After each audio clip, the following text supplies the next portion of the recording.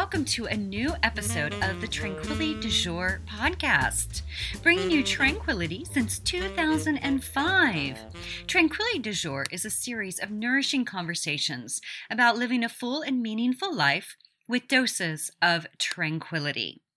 Now, before we dive in, I just want to let everyone know how much I am thinking of you as we navigate this new normal, these tricky times. I also want to say a big thank you to those of you who tuned in to last week's Zoom call and then last night's Tranquility du Jour live. It's been so nice to connect as a community as we navigate all of this. And for those of you who missed the Zoom call last Monday, I'll put a link to it in the show notes, which can be found at kimberlywilson.com/483. And I created also a PDF that I will also put in there. It just has some tips for navigating emotional, mental, physical, and then societal ways kind of during all of this. And so hopefully that'll be helpful. Again, you'll find that over in the show notes. And of course, TDJ Live will be available for replay. The replay will be available later today, and that'll be over on our Tranquility du Jour Live page. I'll also put a link to that in the show notes. And I just want to say again, thinking of you all, as I know this is a really trying time for everyone. And please know I'm here to support and doing all I can to offer lots of helpful resources and kind of love from afar. So thank you again for tuning in. In this week's edition of Tranquility du Jour, I'm chatting with Kristi Hugstad about the loss of her husband, depression, and how to help someone in crisis. Now, if you're new to Tranquility du Jour, there is a link also in the show notes that'll take you on over to the website where you can learn a little bit more. I also wanted to mention that I am hosting the first virtual retreat that I've done in a couple of years on Saturday, April 4th from 12 to 3. Would love to have you join, and it's a really delightful way to kind of drop into an experience of a retreat, but without leaving your home, which we kind of can't right now. But the idea behind it is, how do we reset, connect, and create together? We'll also be doing, of course, a seated yoga practice, a mindfulness practice, creative play, and reflection. And if you've been on any of my virtual retreats before, you know kind of what you're in for. They're a really nice way to connect because we will be doing this via Zoom. So it'll be via video. People can have their videos on and you can see each other, or you can, of course, have that off. But it allows us to really, I think, connect in a different way. And also, I just wanted to read to you one testimonial from someone who had joined in the past. The virtual retreat is exactly what I needed during this busy time of the year for me. As an introvert with an extroverted job and tendencies, it was wonderful to give myself the opportunity to check out for the day while still being in my own space. I lit candles and incense, put on soothing jazz, and spent the whole day in my comfiest clothes virtually connecting with my favorite yoga and mindfulness guru. So sweet. I also love that we will always have access to the modules. I've been on a few retreats with Kimberly and leave wishing I could take it all with me. Now I can. So I love that because, the idea behind this really is to make this a retreat experience. And I also wanted to mention, if you've been financially affected by what's going on in the world and it's preventing you from joining us, email me and I'll send you a complimentary code to join. Also, a portion of all proceeds will benefit Pigs and Pugs Project and Meals on Wheels to help seniors stay safe amid the virus. Kristi Hugstad is the author of Beneath the Surface, a teen's guide to reaching out when you or your friend is in crisis. Ever since her husband completed suicide in 2012, after years of struggling with clinical depression, she dedicated her life to helping abolish the stigma of mental illness and suicide.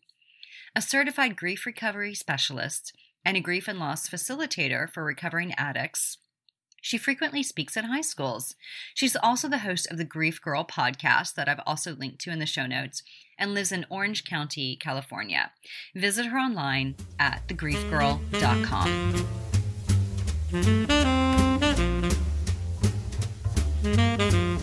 Welcome, Kristi. Hi, thank you so much for having me on the show.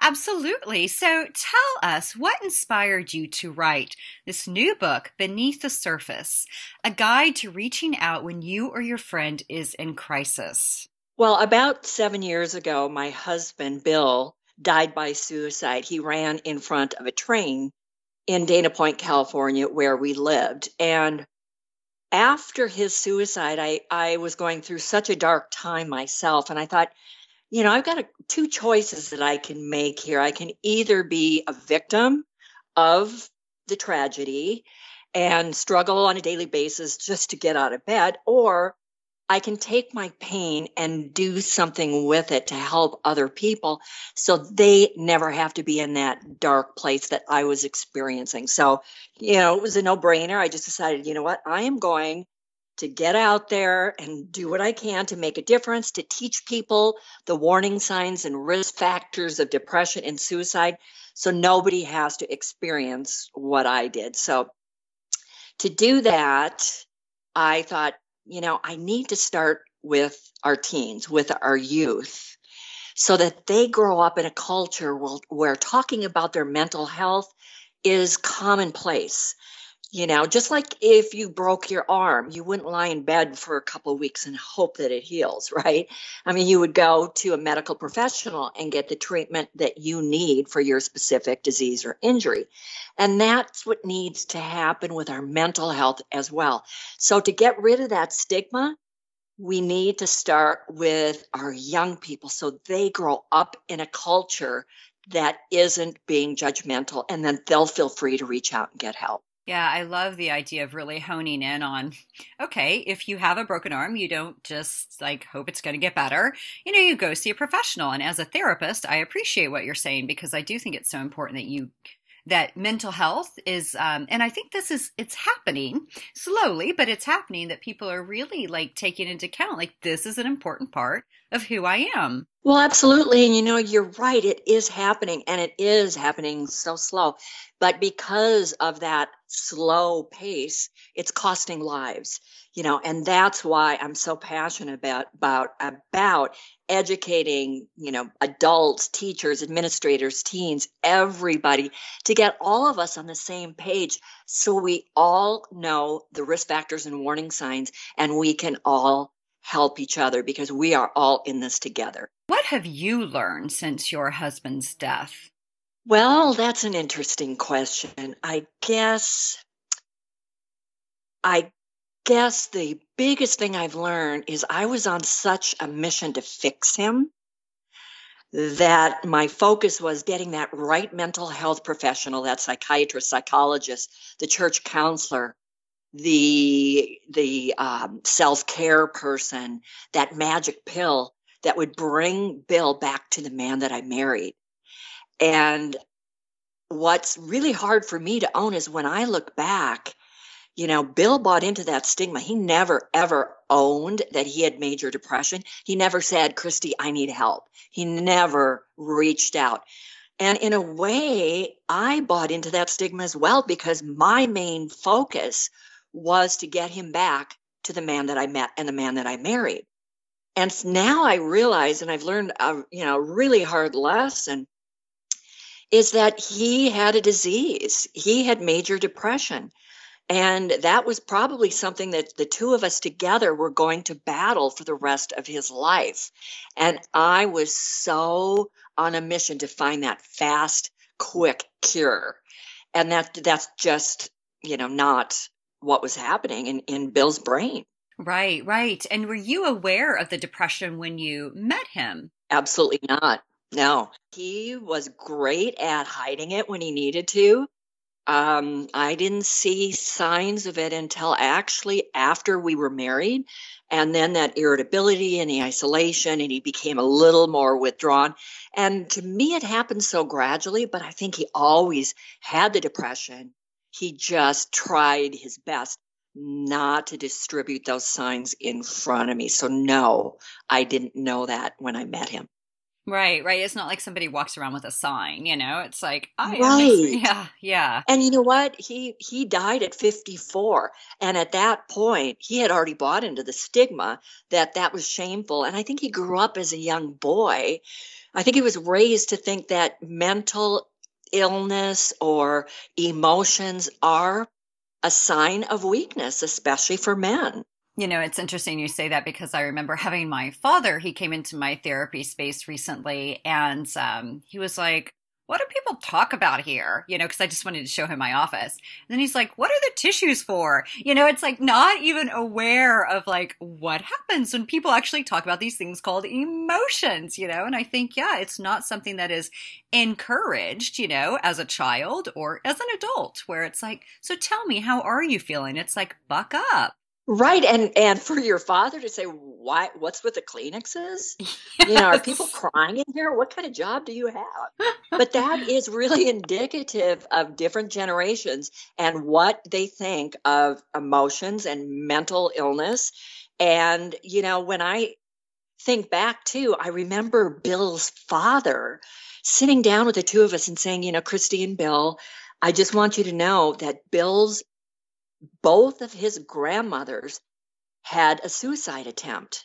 And I remember at the time thinking, yeah, well, what does that have to do with anything? And as his father was telling us that story, he had tears streaming down his face. And I guess I'm really shocked now that I didn't put two and two together, that family history and there's a genetic component to depression. And I didn't connect the dots until it was too late. Yeah, it is interesting, that genetic component, isn't it? Because I think it's always scary though when you find out it's in your family. And right, you look at like say the Hemingways, I mean, it's an interesting, piece on the nature versus nurture on how this actually shows up. And I think people don't think that it can happen to them or that it's happening inside their family. That kind of thing is something that happens in other families. And I think for most of us, if we take a look at our aunts and uncles and our family history, and we start to kind of pay attention to what mental health issues are in our gene pool, for most of us, there is some forms of mental illness in our family history. Absolutely. I mean, it's definitely there for all of us, It's whether or not people were aware of it, but it's there for sure. Now, what is the most important thing that someone experiencing a crisis should know? When you're in a crisis mode, you have to understand that it's not something that you can, should, or are able to take on yourself. So when you yourself are in a crisis mode, the most important thing is to reach out and get help. And as I said earlier, your depression, your suicidal ideation, you can't just hope it passes and maybe you're going to wake up tomorrow and it's going to be gone. You need to get help immediately. And what's the first step for that you recommend? Depending on the level of crisis, if you just know that your depression is not lifting and it's going on day after day, my first recommendation is to reach out to a mental health professional and let the professional figure out what treatment works for you and your uniqueness as a person and what you're experiencing. If the crisis is to the point where, like where my husband was, for example, where you have a plan and you are going to carry out that suicidal plan, then you need to dial 911 and get emergency help right away. I think one of the pieces that's so challenging about this, and a lot of my clients will say, "Oh, I tried to go to the school clinic or college kind of counseling center, but there's a 2-month wait list." And so it can be so tricky, I think, with regard to mental health care. But one thing to keep in mind, right, is the crisis lines that are available 24/7. Well, and it's what works for one person may not work for somebody else. I know for my husband, the last thing he would have ever done in his suicidal mindset would be to call an 800 number and talk to a stranger. That I don't think would ever have occurred to him, because I think he'd already made up his mind. That may work for somebody else. There's also a text hotline that, if you don't want to speak to somebody one-on-one, you can actually do it through text. So there are different methods of reaching out depending on what's comfortable for you. What would you say are some coping strategies for people struggling with depression? I think the most important thing is that you have to be patient with yourself. You have to realize that this is going to take some time. You have to understand that your depression is a disease and there is treatment. And when you understand that it's a disease and there is treatment, that gives you hope that you will feel joy again. So I think the first step is education and acknowledging that what you have is treatable because it is a disease. From there, once you understand that, you have to start taking care of yourself, because what happens when you're in that depressive state is that your dopamine levels are so low that you're probably struggling even to get out of bed, much less go to work or take care of the kids or whatever it is you need to get on with your day. So in order to raise the dopamine levels naturally, you need to get outside. You need to move, get some exercise, get out in the sunlight and the fresh air, get some vitamin D, eat healthy. So all those things fall under practicing self-care. And that is what the disease of depression needs. And that is something you can do for your own self-care. And you need to start that immediately, even when you don't feel like it.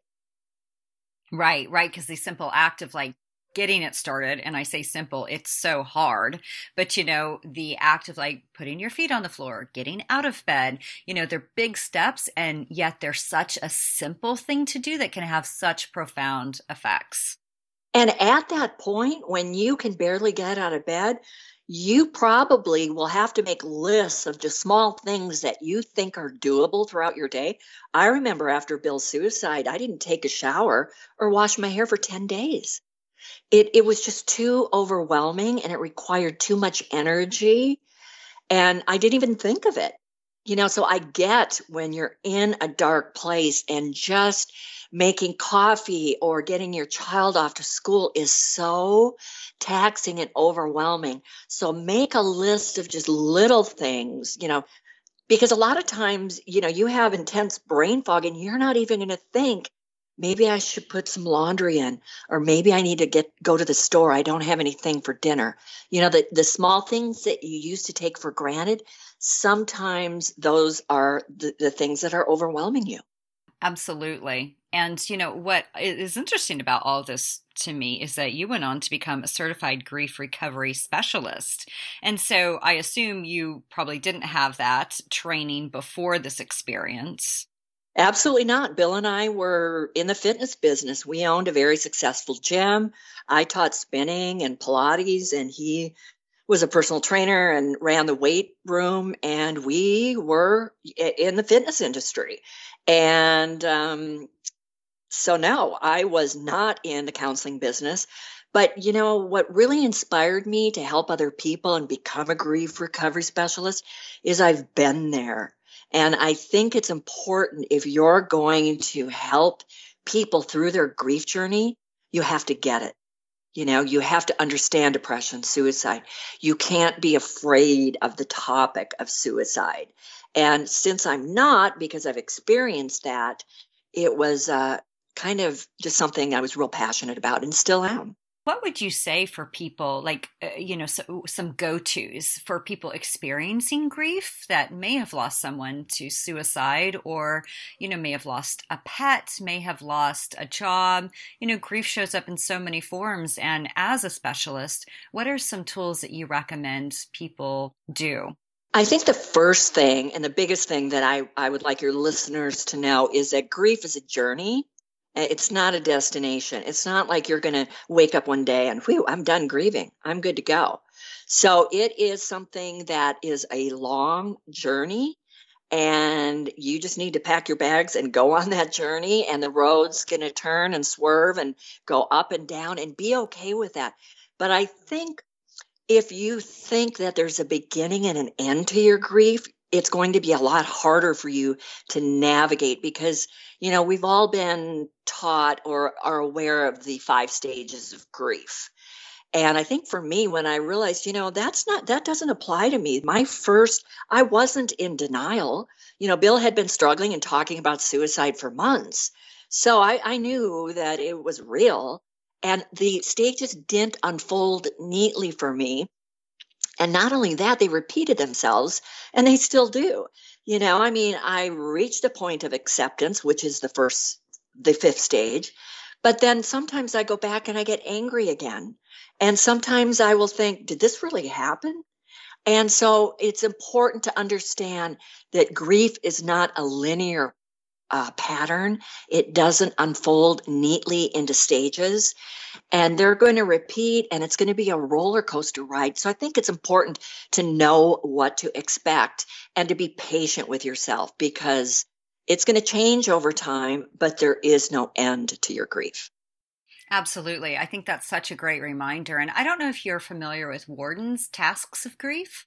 No. Oh, because I think this really resonates with people a little bit more than the stages. And there's 4 tasks. And, it's like adjusting to the new normal, having some sort of, connection still to the person or being who's passed away, but yet moving on with life and accepting the reality of the loss, feeling the emotions. Those are the 4 stages or tasks. Right. And I just like this because it's not, you don't start with the first one. Like they just, whatever happens, but you want to work through those 4 in order to actually get through the process. And as you said, though, honestly, we're never through the process. I mean, we can have losses from 20 years ago that we're still feeling incredibly viscerally.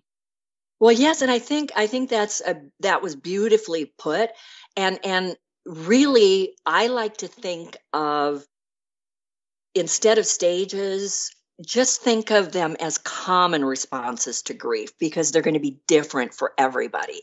And when you pigeonhole stages, then you start to think, what's wrong with me? Because, I'm not angry, or I thought I was accepting, but, now I'm bargaining and I'm in denial. And I think, tasks of grief or common responses, I think, are just a much better way of explaining what grief is all about. Absolutely. It's such a complicated being, isn't it? It is. But I didn't know what to expect. And I think what's so hard for people is, you don't start studying or learning these things until you're in it. I never thought, well, just in case I have to deal with any kind of tragedy or trauma in the future, I think I'm going to start researching, what's the best way to journey through grief. You're in it and you're starting to reach out and you're starting to research things, and you start questioning yourself and thinking, am I normal? Am I going crazy? Do other people feel this way? So that's why I'm so not about teaching people stages. Right, right. No, I love that. I think there's definitely been a shift away from that, or it seems to be. And, one of the other pieces that I'm curious about with regard to the grief process is the cumulative effects of grief. So one of the things I've read, and I feel like I personally experienced this, is that every loss builds on the other. Is that something that you worked with or learned kind of in your training? Absolutely. The cumulative grief is, different things that are unexpected that are a result of what has happened to you, your loss. And what I found is I wasn't just grieving the loss of my husband. I had all kinds of secondary losses that I wasn't expecting. And that's when I started to question my own sanity because suddenly we weren't gym owners anymore. And I was the wife, and now I'm the widow. And I was in charge of, making the dinners. And suddenly there were no dinners. And so my whole role as Bill's wife and the roles that I had in our business And I mean, it was like a domino effect of other secondary losses that I wasn't expecting. And I remember being at the DMV, and it said marital status. And this was shortly after Bill died. And I thought, well, what am I? Am I, am I a widow? Am I single? I really didn't know what to check because in my mind, I was still married. So, there's so many things that happen that are secondary losses that go along with the primary loss. And I think it's important for people to realize it's not just about your loved one or your pet or whatever. There's a lot more that goes with that. And that's real normal. Well, and I think too, whenever you say secondary loss, I like that. I've never kind of heard it put in that way, but it makes sense that it's, even one of the things that's lost, say with the loss of a pet, it's the routine. You get up, you feed the dog, and, you make sure the dog's okay before you go to bed. It's like, these bookends of your day are removed. Yes, and I know, and I'm sure your listeners out there that have a broken relationship, they've gone through a divorce, a spouse has died. My entire circle of friends changed because we were used to going as a couple to dinner parties or to events, and in time that stopped. And I had a whole new circle of friends that were single or, so that was another loss that kind of blindsided me. And I think it's important for your listeners to know that expect that, and that's okay. Because I don't want to be at a dinner party with two other couples and me, that's not fun for me anymore. So that's another loss that kind of blindsided. Yeah, I hadn't even thought of that, but of course, or, say it's a pet, like going to the dog park, you're probably not going to be doing that because that would be upsetting, and yet you may have a lot of friends there. Yeah, so it's all these different things that, you just don't think about that are constant reminders. Yes, and there's triggers everywhere. And that's a tough one because it can be a smell. It can be, and I know for a lot of us, if a loved one has died, initially I thought I saw Bill everywhere. I would look out into a crowd and I would see him. I remember going for a jog down at the beach and there was a man walking that looked exactly like him, and it stopped me in my tracks. And I remember after my dad died, the same thing. I saw my dad everywhere. So there's a lot of things that will trigger you and remind you of your loss. And some of them are expected, but some of them will catch you way off guard. Absolutely. Yeah. And it's like you can't always have your armor up because you just don't know what's around the corner. So it is such a vulnerable place to be. It is, and you never know how you're going to react. There are times when I will see somebody driving the vehicle that Bill drove. Sometimes I'll smile and say, oh, that's a reminder of the love that I had for Bill. And other times I'll break down in tears. So, your reaction to the triggers can sometimes be all over the board, and you don't even know how you're going to respond. Absolutely. Such good reminders with regard to the process. And, one of the things that you talked quite a bit about in the book, which, definitely, I know this book is catered to teens, but I think this is relevant for all of us, is the social media smartphone addiction and how this contributes to depression, right? FOMO, and you see your best friend is hanging out with your other friend and you weren't included, and, things along those lines. And so I'm just curious what tools you have for our listeners on ways to deal with that.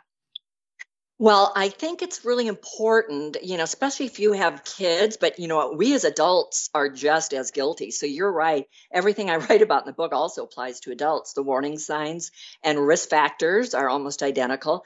But the thing about technology is it's so important to start to modify and restrict technology before it becomes an addiction. Because I deal with teens that are so addicted, even 10-year-olds, that if their phone is taken away from them, they'll cry and scream and throw a tantrum. And it's getting worse and worse because for our youth, their whole life is online. They go to school, and if they're being bullied, it sometimes kicks up when they get home, because now with technology, they're being cyberbullied and they don't have a safe place, and they are exposed to technology and what's going on with their peers 24/7. And the hard thing too is, at least for us, an adult brain, I know that what people post on Instagram and Facebook is not, their entire story. But for teens that have an undeveloped brain, their whole world is their peers and what goes on at school. So if they see all of their friends together at social functions and they're not included and they're not getting likes on Snapchat or Instagram, that really is hurtful and really does a number on their self-esteem. And the more that they buy into that, the lower their self-confidence becomes, and sometimes that can lead to depression. So, they're living in a whole different world of technology that a lot of us didn't grow up with. So that's why I think it's really important for parents to start to restrict it so that so it doesn't become an addiction. Yeah. And what about for adults, though, on learning how to restrict it for ourselves? Well, what I will speak, I am just as guilty, and I like to make excuses that a lot of my business and professional life is on appointment, and so I have to check my phone every 10 minutes. But there are times when I'm home that there's nothing that urgent that can't wait for tomorrow, so I will turn it off.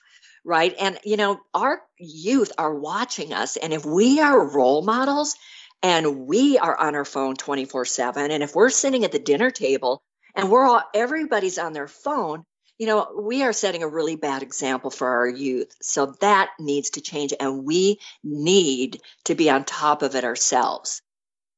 Yeah. I love and hate screen time, right? Where iPhone will let you know how many times you picked up your phone today, and how long you're on Facebook, right? It's just like, oh Lordy, like that's my life.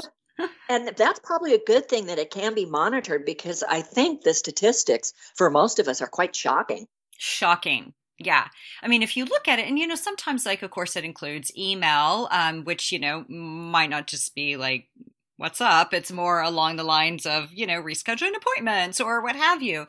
But, of course, it tracks Google Maps or Waze or things like that. But, the fact that it does break it down by apps, I think, can be so interesting. And you look at it, and even if it's just like a couple hours a day, I mean, that is an entire day by the end of the week, potentially an entire day of waking hours, by the end of the week. And you're like, oh, my life, where is my life going?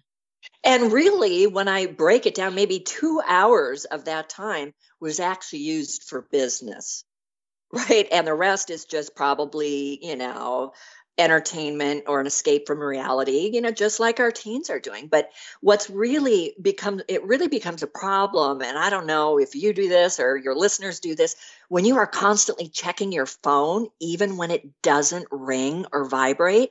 And there's an actual term for that called phantom vibration. You think that your phone vibrates when it hasn't, and that is becoming a real phenomenon. And that's when it starts to become a serious addiction, when you can't be off your phone and you are waiting for that next engagement. And so you're checking your phone, even if it's not ringing. Right. Yeah. It's wild, right? The evolution of this, but and it's real how it contributes to depression and feelings of isolation, etc. So on another topic that is a little more kind of uplifting, as we round out our interview, is how do we develop hope? The best way is to understand and have information about what it is that is going on in your brain. So in other words, if you are feeling a sense of sadness, but you're not sure if you're depressed, you have to realize that if that sadness isn't lifting for a couple weeks or longer, and you have that dark cloud continually over your head, you are headed for depression. But the good news is that it is an illness and there is treatment.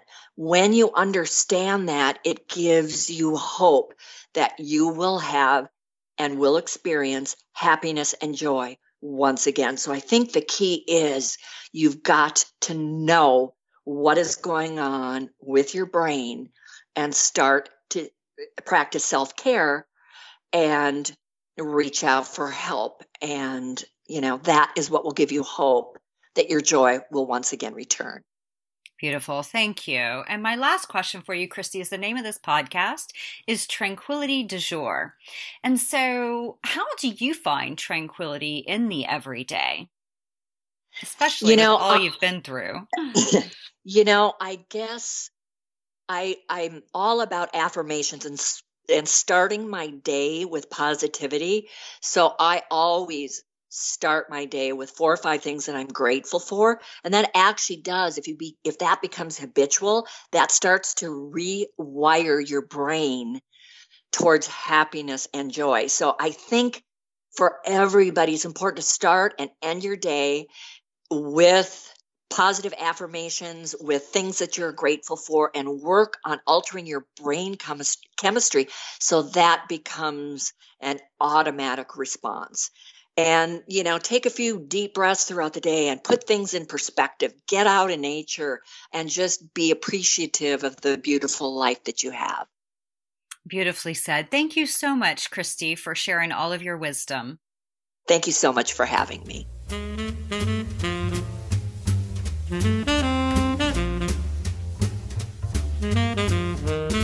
So you can find Kristi at thegriefgirl.com, at facebook.com/thegriefgirl, twitter.com/khugstad, HUGSTAD, and Instagram at thegriefgirl. There's also a link to the MP3 that I mentioned, which is a recording of last week's Zoom call, where I offered it up for us to gather as a community to chat about ways to curb anxiety right now, how to work from home, and then how to help and support others. There's also a link to the PDF that I mentioned at the beginning, which is filled with additional ideas, and then also a link to TDJ Live. If you have a moment to share a review of this podcast on iTunes or share it with a friend, I'd be so grateful. For more episodes of Tranquility du Jour, visit KimberlyWilson.com/podcast. You can also download the podcast app for iPhones and Androids, and there's a link in the show notes. Also, subscribe to Tranquility du Jour podcast using your favorite podcast app, such as Spotify, Apple Podcast, or Overcast. I have a link to each of these also in the show notes. If you're not on my love notes, I send out a weekly love note straight to your inbox, and it's filled with exclusive content, updates, giveaways, and more. Also gives you access to a plethora of multimedia resources in Tranquil Treasures. And again, there's a link for this in the show notes. There's a link also to my books, where to find me on Facebook, Instagram, and YouTube. Also, check out the Tea with Kimberly video series, because last week I produced 4 additional ones kind of relating to helping us get through this time. There's also a link to shop Tranquility, which is my locally sewn, eco-friendly fashion line. And then if you have a moment to share a review of this show on iTunes, or if you have a moment to share a review of any of my books on Amazon or Goodreads, would be so grateful. And in turn, I'll send you a sparkly Paris postcard. Details for this are at KimberlyWilson.com/review. Wishing you a wonderful week ahead, sending you so much love. Please keep me posted on how you're doing, and I hope to see you on April 4th at our virtual retreat. Namaste.